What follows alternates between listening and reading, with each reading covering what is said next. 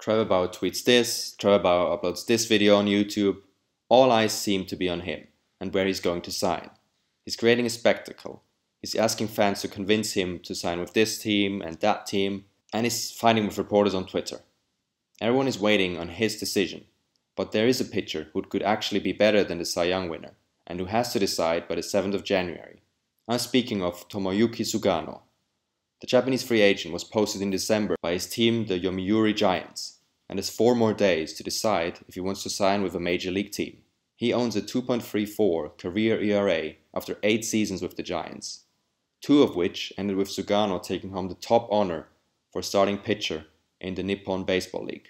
The 31-year-old finished last season with an ERA of 1.97 and 131 strikeouts in 137.1 innings. The Mets, Padres, Blue Jays, Red Sox and Giants are apparently interested in him.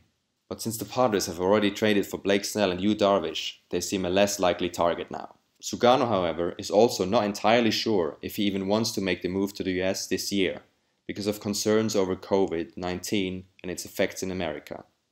He's in a strong negotiation position because his Japanese team has also offered him a 4-year deal, which includes free opt-outs over the next years.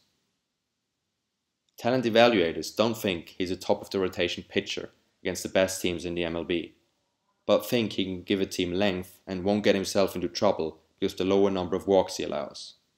He's also used to handling the pressure of carrying a team and all the expectations of a big-name pitcher.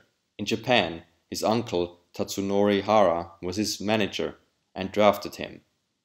If Sugano wasn't perfect each start, there would have been extra scrutiny on him and his manager. So is he better than Trevor Bauer? Probably not, but he definitely has the potential to be, and will definitely come cheaper than the former Reds pitcher. Would he improve any rotation of the teams interested in him? Absolutely. He would become the best pitcher on the Blue Jays, Giants, Red Sox, and would complement the already great Mets rotation nicely. But should he sign for an MLB team this year with all the uncertainty? He might be able to get a bigger contract if he goes back to Japan for another year and tries again next off-season.